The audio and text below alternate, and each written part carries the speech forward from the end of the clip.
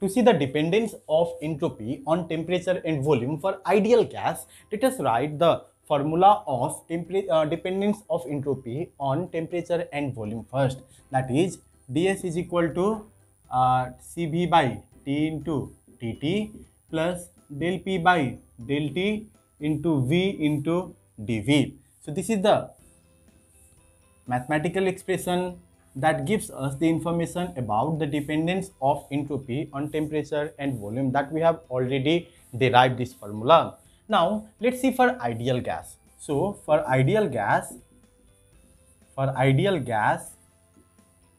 the ideal gas equation can be applied. PV is equal to nRT, right? Let us consider this to be equation number 1. Now let's find the value of P over here. So it will be nRT by V, right? So P is equal to nRT by V. Now let's find this value. For this, we need to differentiate this P with respect to T at constant volume V. So differentiating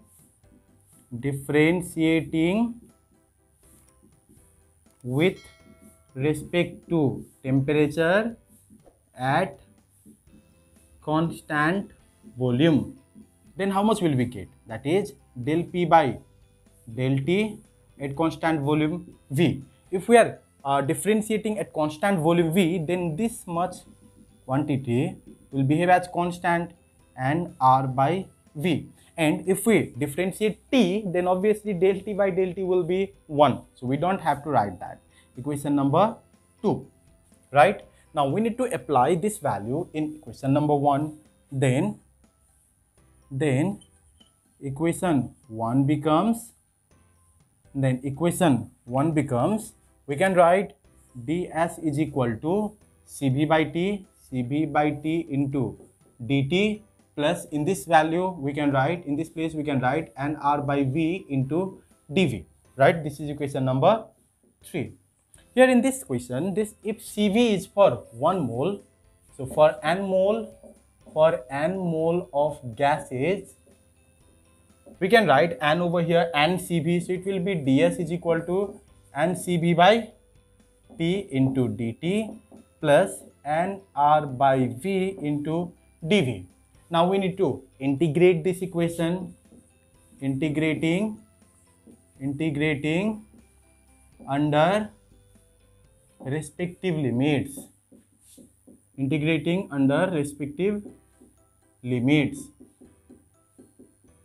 If we do that, we'll get a form like this, from S1 to S2 ds plus this whole value that is equal to n Cv will behave as constant, and it will be T1 to T2 dt by T plus nR V1 to V2 dV by V.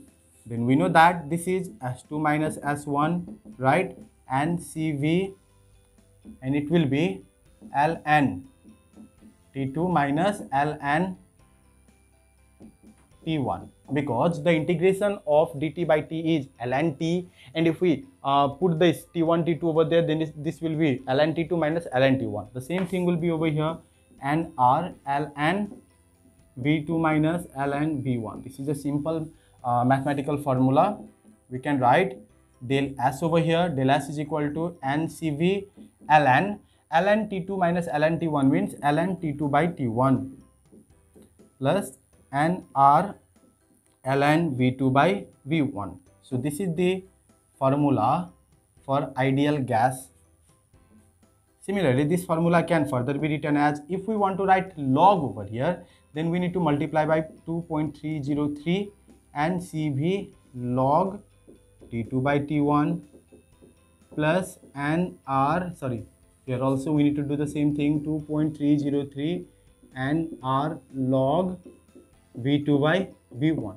So these are the two formulas that shows the dependence of entropy with temperature and volume for ideal gas. These two formulas are used in numerical problems as well. It will be easier for us to understand the derivation with the help of this numerical problem. I've already written the question over here. Calculate the entropy change suffered by 2 moles of an ideal gas being heated from a volume of 100 liters at 50 degrees Celsius to 150 liters at 150 degrees Celsius, and the given value is Cv is equal to 7.88 calorie per mole per Kelvin. So first of all, we need to write the given data. So given N is equal to 2, that is 2 moles is given over there. The initial volume is 100 liters. The final volume is 150 liters, right? The initial temperature is 50 degrees Celsius. The final temperature is 150 degrees Celsius. Here we need to change this degree Celsius to Kelvin. For that we need to add 273 to each of them, plus 50 plus 150. Then how much will we get? We'll get 323 Kelvin and 423 Kelvin, and Cv is given over here, that is 7.88 calorie per mole per Kelvin. So for calorie unit, the value of R will be 1.987 calorie per mole per Kelvin. Calorie per mole per Kelvin. So these are the given data, and we need to find the value of the change in entropy. So ds, therefore ds will be equal to, there is a formula. What is that formula?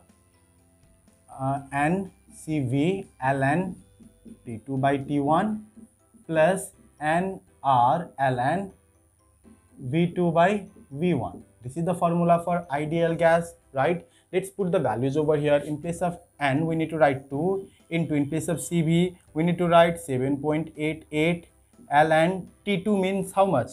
423 divided by 323 plus 2 into 1.987 ln V2 means how much? 150 by V1 means 50.